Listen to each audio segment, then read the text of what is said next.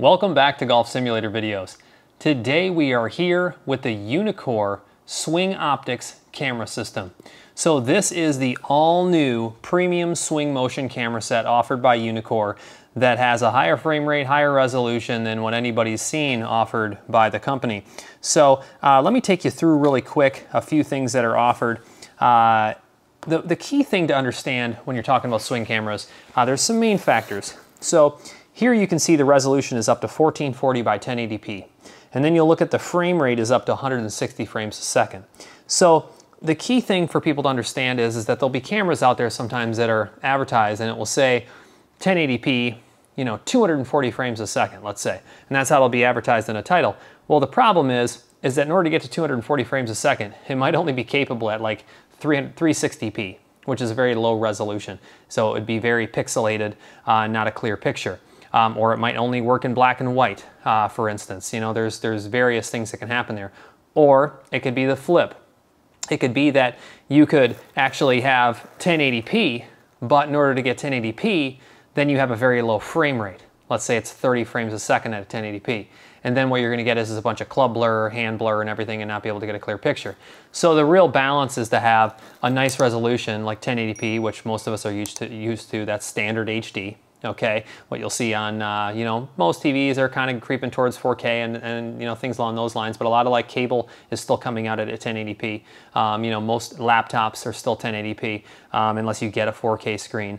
So everybody kind of understands what 1080p is going to look like. Now the key there is the 160 frames per second.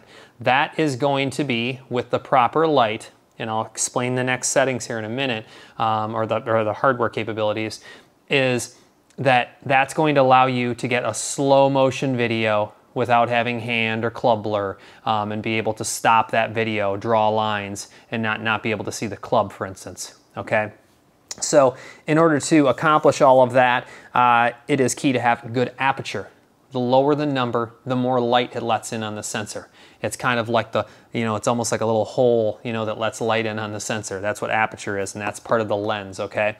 So the aperture on this is 1.2, which is really good, all right? And then they have a focal length of 2.5 millimeters. That's another key factor, because depending on your space, you don't want to have a camera 15 feet away in order to get the whole golfer in the picture. So you have to have that proper wide angle lens, which 2.5 millimeters is really great. It's going to allow me, only being about 7 to 8 feet behind the ball, depending on where the ball is, to have my camera right against the wall there. And then same thing over here. I'm in a 15-foot wide space. No problem. I can have a camera right over there just off the wall and have the whole golfer in the picture and not have to worry about space. So that kind of gives you guys kind of a breakdown of everything. It's a USB 3 system, which is that more high-speed USB system. So you would have to make sure that your laptop has USB ports available. Mine, for instance, has a Thunderbolt port, which is really nice. And then with that Thunderbolt port, I actually have a module that plugs in, and it actually is like a bank of ports of USB 3. It has HDMI out,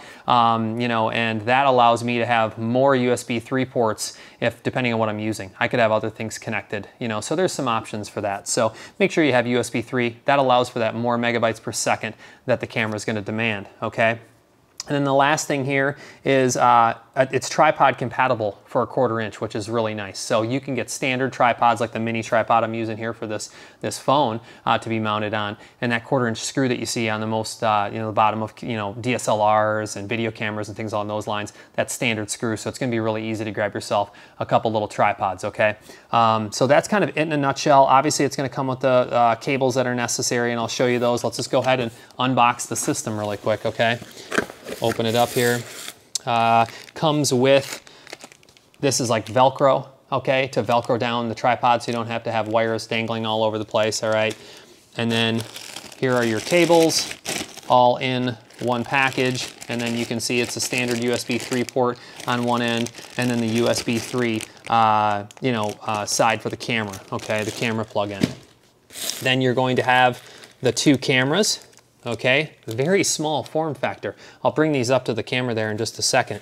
And then inside of here, you should have your lens, 1 lens, 2 lens, and then this would be your accessories. Accessories would be the little 1/4-inch tripod mount, okay, and the little screws that you're gonna put on. So you take the little screws, you put the little 1/4-inch plate on the bottom if you're gonna be mounting them with that. So let's go ahead and unbox or unpackage here one of these.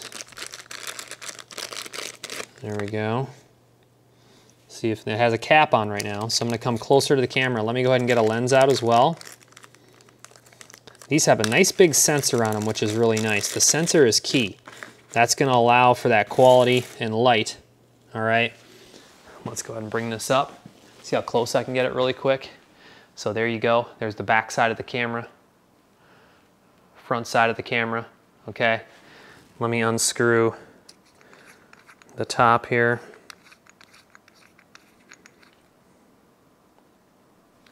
There's the sensor, okay, of the camera right there. That's what you're gonna screw on. Sensor size is really important if you know anything about cameras, and that's a nice big sensor there. All right, and then let's see if we can take these sides off. So here you go.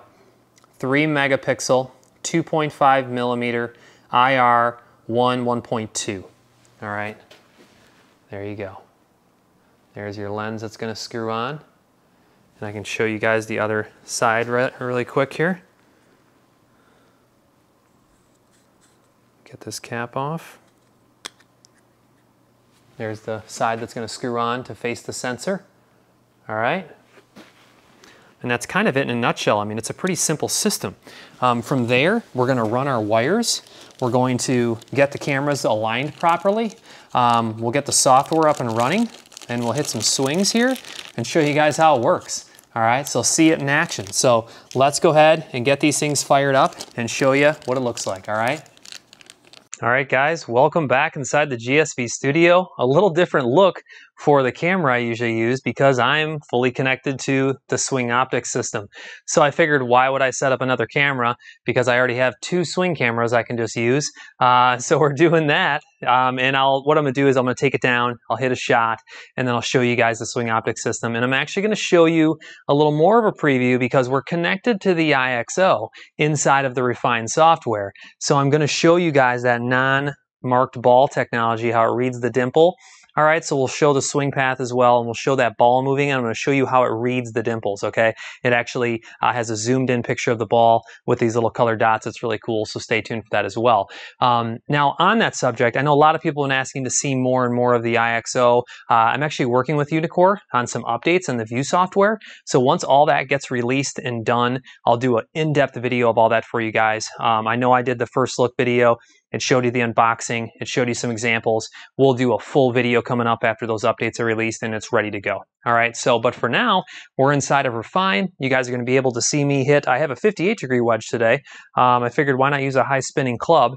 And we're gonna show you all of the capabilities and the quality of the Swing Optix premium camera system that is offered by UNEEKOR. So let's go ahead and we'll just take this down for now. I really do like, before I take that down, notice I'm on this mirror mode. I love this mirror mode because it's a live mode. So if you were working on setup and you wanted to just use it as a mirror. Now look, I can see behind me. Let's say I was working on standing up taller or getting down lower. Let's say I was working on an arm, okay? Let's say I was working on tilt. All that with the mirror is really, really nice to have, all right? Look at my feet. Let's say I was working on, make sure, here's the key. Now you guys do need to understand this. I've had these set up now for a very short period of time. I just got them all hooked up. I kind of tuned in the focus a little bit. I kind of tuned in the color a little bit. If you saw my first look video, I kind of had some pulsing with some lighting. I'm pretty good with all that stuff. I understand how to match refresh rates and everything. So you'll see now that I have everything perfectly, solid color, no flashing lights, because that's what happens. You have a refresh rate of lights, refresh rate of camera. If those don't match, then you're going to get some flashing. Okay, so if you guys need help with that type of stuff, feel free to email me as always. That's the benefit of subscribing to the channel. That's what I tell everybody. Hey, subscribe to the channel. You learn about new things because I'm always learning about new things too. So, and I like to share all that with you guys. So let's go ahead and hit a shot so we can get going here. All right, I'm just going to close this out real quick. All right, take down that. And I'm going to set up. So I haven't showed much of this approach range, which I really like. So I'm going to set it to 90 yards. okay? That way I don't have to like swing after a sand wedge. All right, so there we go. But I really like the, you know, you're going for a green here. I can see the flag down there. I probably don't use this facility enough, this little approach facility. It's really cool. So let's go ahead and try to fire one down there.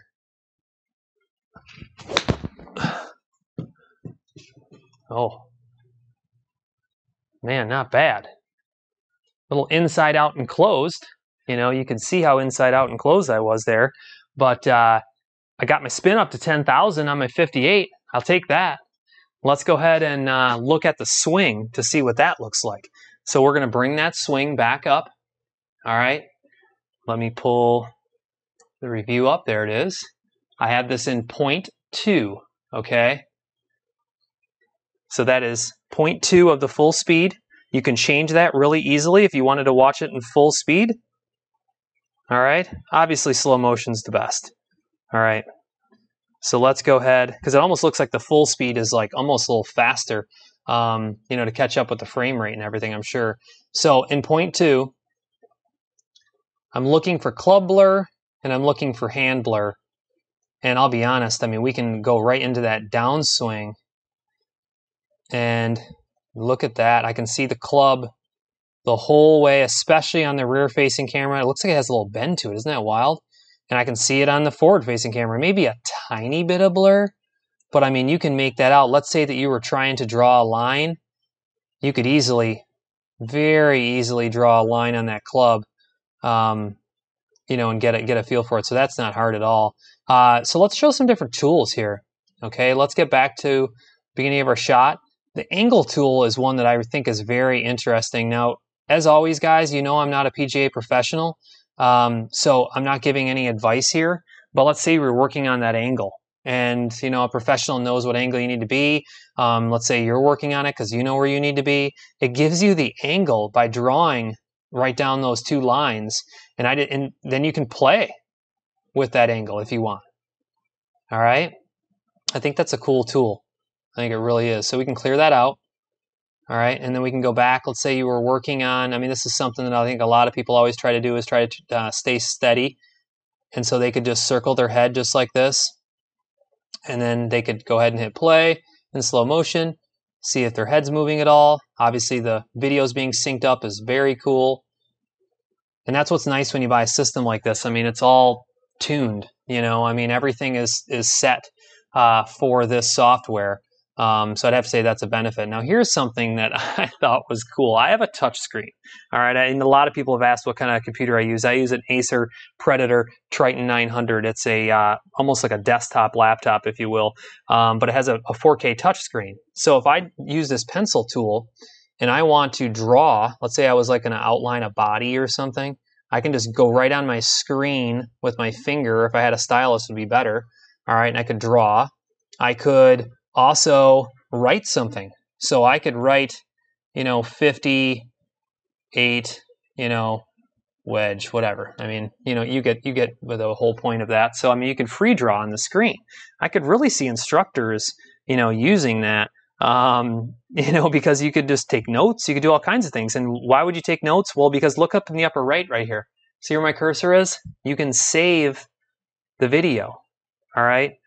I just think that's awesome. I think that's really, really cool.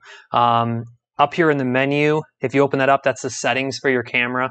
Okay, that's where you're going to do all of the, you know, the lighting and everything, and you can kind of adjust it. I only took, man, I probably took 5 minutes to kind of focus things in and just kind of see what the best lighting was for myself. And you have to work on your own environment. So I like my environment the way it is. I like the dark background and I like lighting up the subject, okay?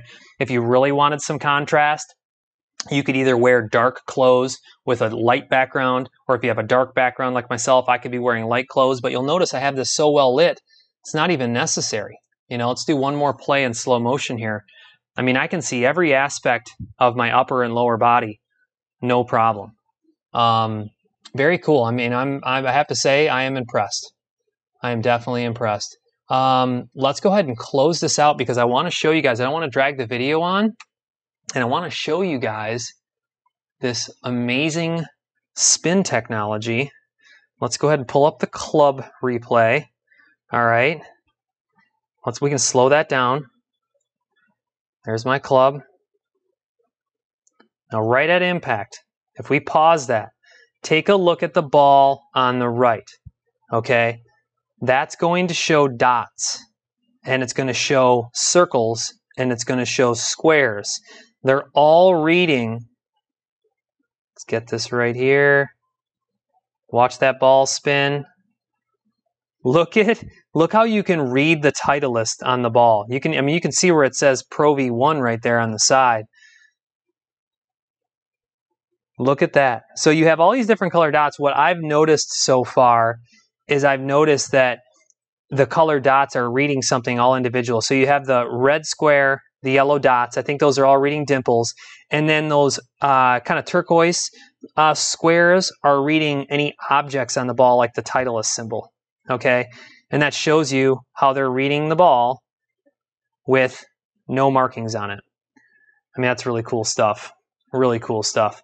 Like I said, the main purpose of this video was to show you guys this right here, and that was the Swing Optix camera system that's offered by UNEEKOR. This is honestly a first look video. I haven't even used it. I mean, this is you guys kind of seeing it with me for the first time, and now I'm going to dive into it, and I'm going to learn as much as I can about it so I can share more information with you guys. I'll share any setup tips. You guys can email me and reach out anything that that you may need. I always like helping if I can. And if it's necessary to reach out to support, I'll always push you towards support, because that obviously is the best option for technical, support in that matter. So I really appreciate you guys watching as always.